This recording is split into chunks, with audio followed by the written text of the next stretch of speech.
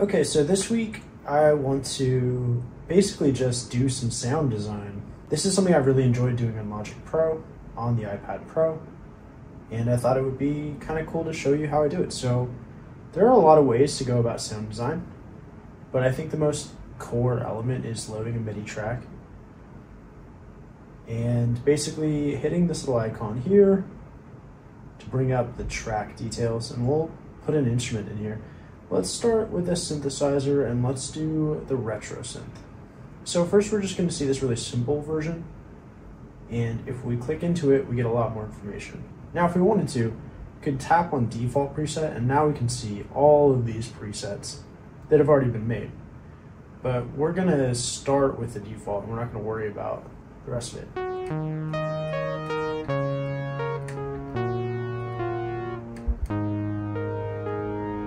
It already sounds really nice, so we can already see the filters in place.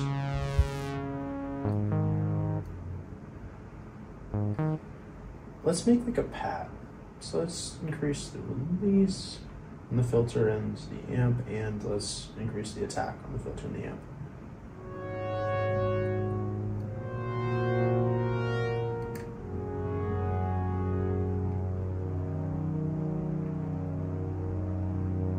Increase the voice detune.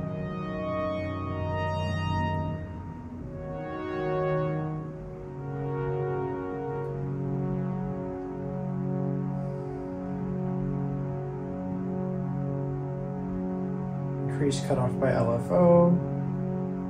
And where is our LFO? I don't know. Right here.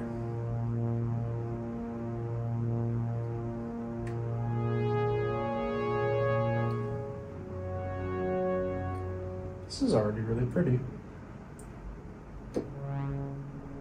It already has velocity sensitivity, which is cool. Right now they're both saws. Now one of them is a triangle, the oscillators. And run a 50-50 mix. Now it's all saw, now it's all triangle.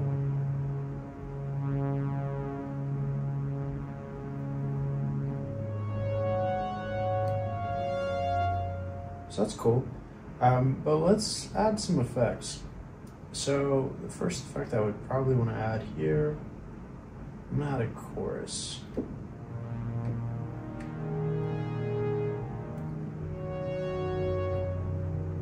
Increase the intensity, increase the mix just a little bit.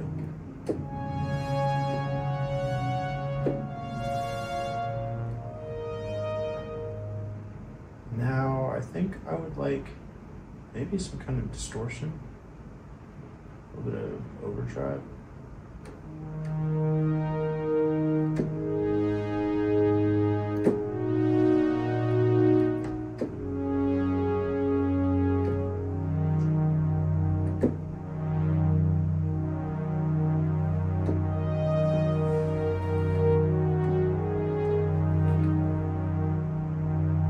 Lower the output. That's kind of fun. I do have other audio units from other developers though. Try Bleeze Delay.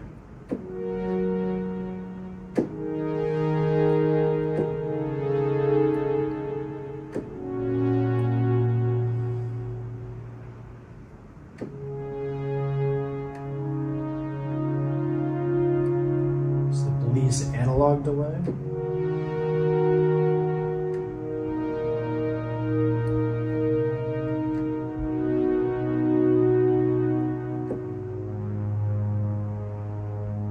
And let's give it a reverb. I've actually been really enjoying the black hole reverb from Evenside.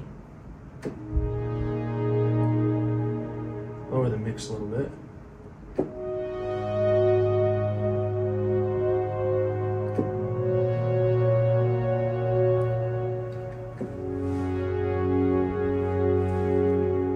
And now we basically have a really nice M83 type pad.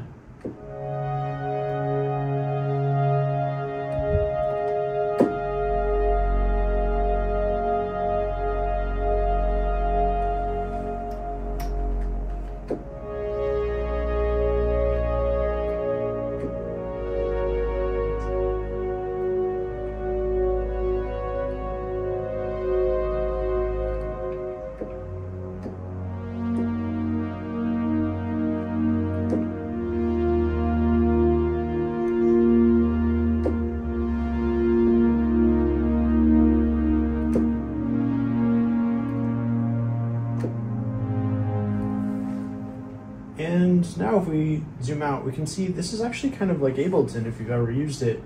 We have this little lower quarter or lower section chain of effects and synths. And we can rearrange it if we hit the edit button, but I actually like this arrangement. But what we can also do is hold, or actually I think it's just tab, yep. And we can save the patch. So let's call this M83 pad. And now if I go into browser and I go into my instrument patches, I can see M83 pad there. And if I drag it over to a new slot, it has all of those effects that I've added, including third-party effects and the presets and parameters they were at, as well as the retro synth. And we can see this with other things. So I did a little bit of tweaking to Module Pro's 90s piano.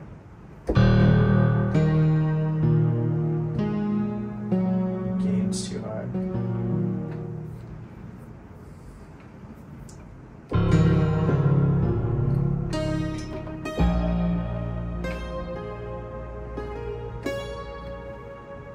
If I turn off the effects I added,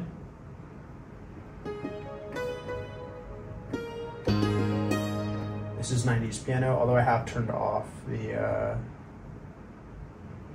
thought I turned off, yes, the reverb so that I could add my own. I added some gain, added some EQ, tape delay.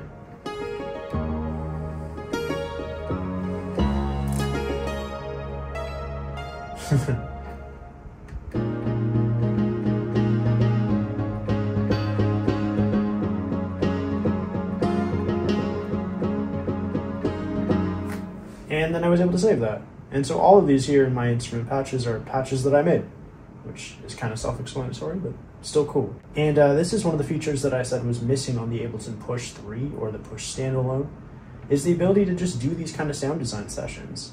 And like I said, you can start with anything. It doesn't have to be an Apple plugin. It can be an audio unit instrument of your choice, and it's going to remember that.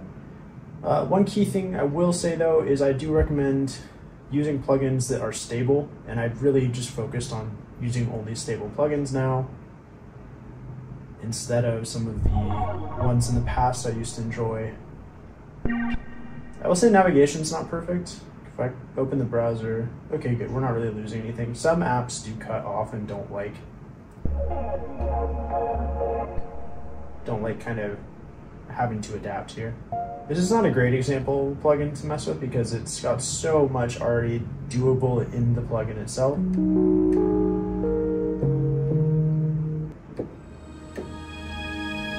Yeah, I do really recommend Synthmaster too.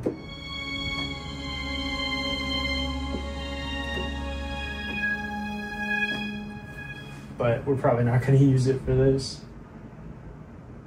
Wrong pencil, there we go. Yeah, let's do one with, let's see, audio units. Show Xeon. Is that Brambos? No, it's, I wish it kind of just showed me a list of all of them and not just the manufacturer. Like, I get that it's kind of clean, but it's also like, I don't remember which manufacturer made which. I mean, I guess eventually I will. There we go, Xeon.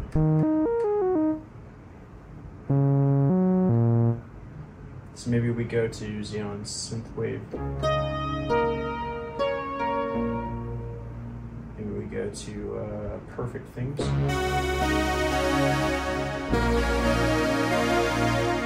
And Xeon is another just really good. It's just been great for years and years. But now let's apply maybe Perforator. I love Perforator. I think it was Kurt Lawrence who suggested Perforator. Apologies if it wasn't, but.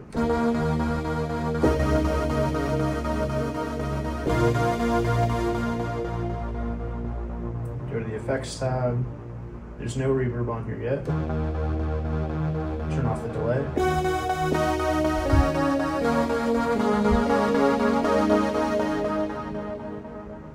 Cool. Now let's Let's add a reverb here. Do chroma verb. Change it to a concert hall. Bigger size, longer delay. Lower the wet amount.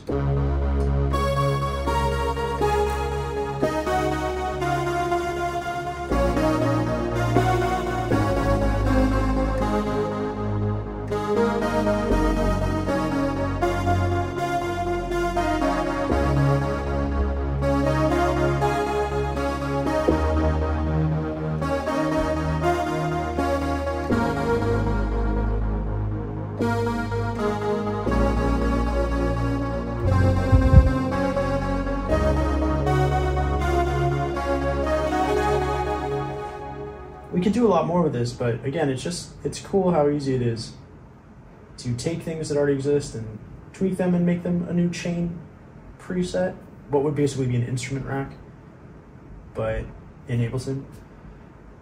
And it's not like this is the only DAW that can do this. I've just found it to be pretty stable, and it also seems to load them pretty quickly and be able to handle all this in a really smooth way. Call this Xeon Neo.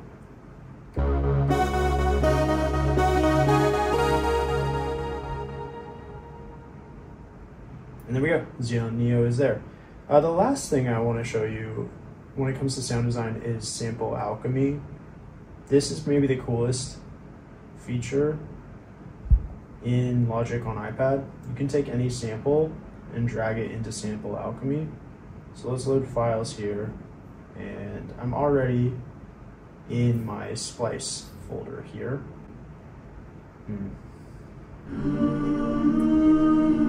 That's pretty cool. Okay, drop that into sample alchemy. Where's this browser? So right now it's just playing it once. We see that with this A here. You can choose where it starts. You can scrub.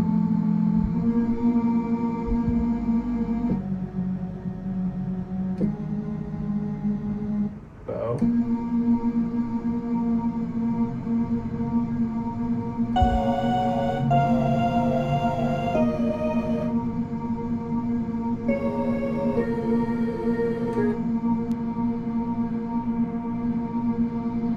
Add a low pass filter, and we can add another node. This is C.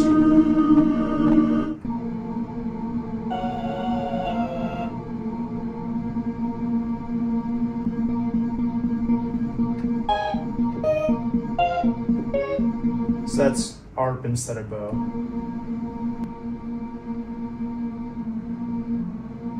Loop, scrub.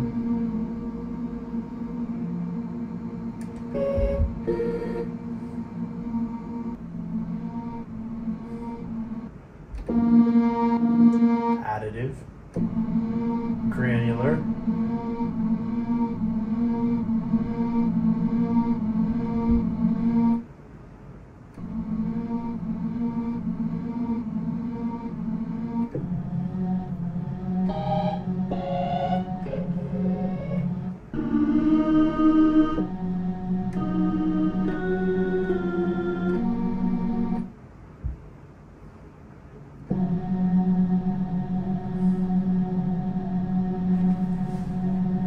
that's the play tab. In the motion tab, we can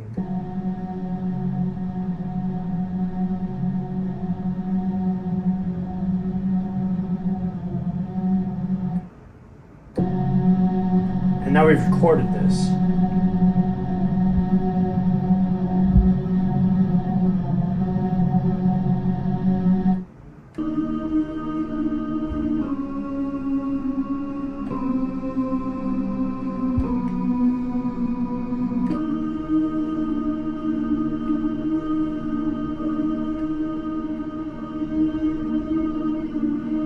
Change the levels here.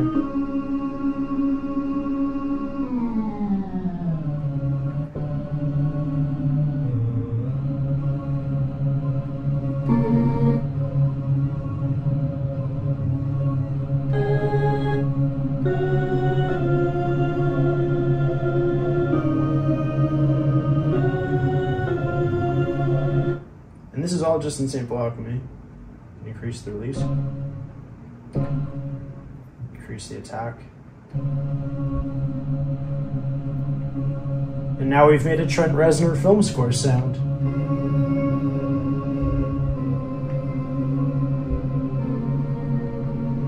And this is just simple alchemy again, so we could add, let's see what else we want to add here.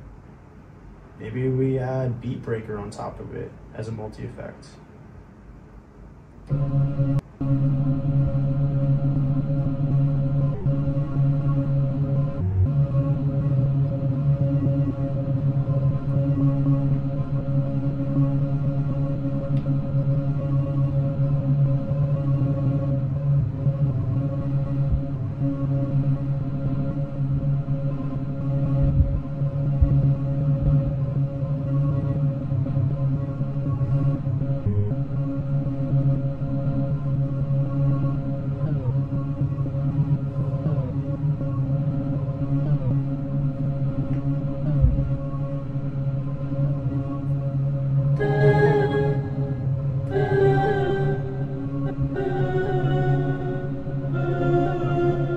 So now Beat Breaker is processing the sound it's hearing come in, and if we go to like 16 beats, it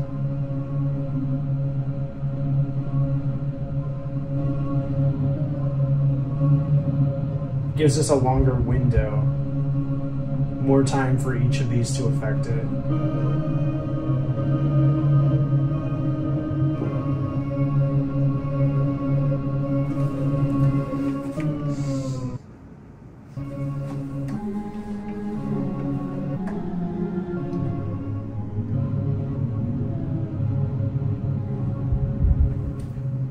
Now let's add some eventide reverb on there. Black hole over the mix. I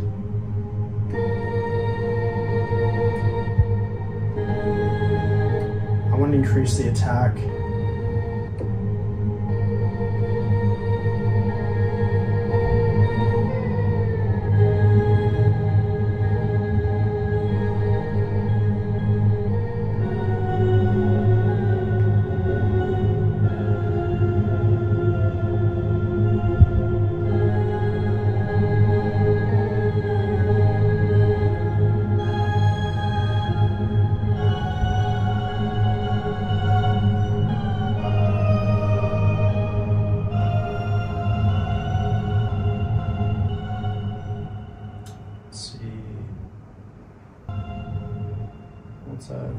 Effect. I would like, I'm trying to remember if there's an auto pan in here. I don't know every effect yet. Would it be spreader? Maybe. No. I mean, it does make it wider, but that's not what I want here.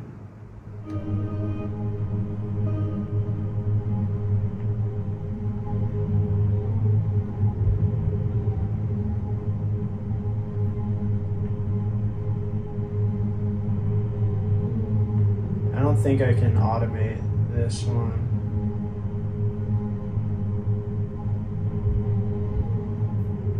That's okay. I'm sure there's a way to do it, I just don't know how to do it yet. But yeah, this, okay, so we took a sample, put it into sample alchemy, added a beat breaker, added black hole.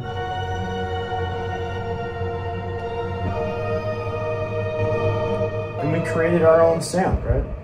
Turn off the two effects.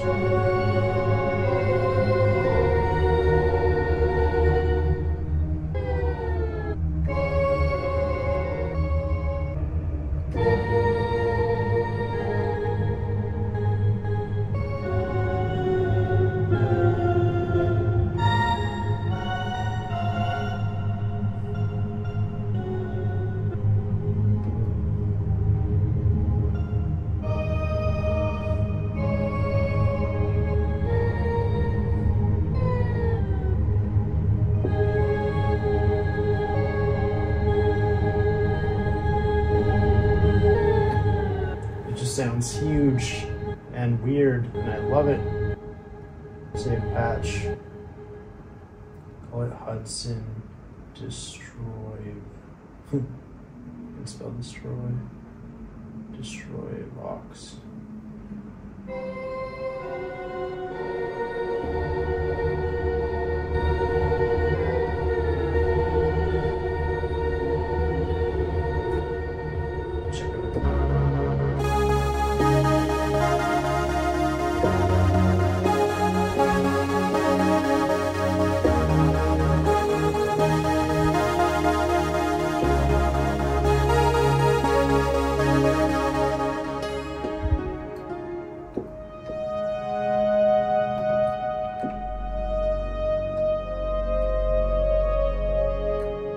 And yeah, I don't know, there's just something about this that just feels so pro, and I feel like, you know, this isn't the only app that can do this. I just really like how it handles it, and it is the only app that has Sample Alchemy, because it's the only, Sample Alchemy is a built-in plugin just for this app. But yeah, I'm really impressed with sound design on here, and just with this app in general. It's the main thing I've been using the last few weeks, and I highly recommend checking it out. I hope you have a great week ahead. Please consider liking and subscribing. Thank you to my Patreon patrons, and consider checking out my music, linked in my hyper follow link below. All right, I'll catch you next week. Bye.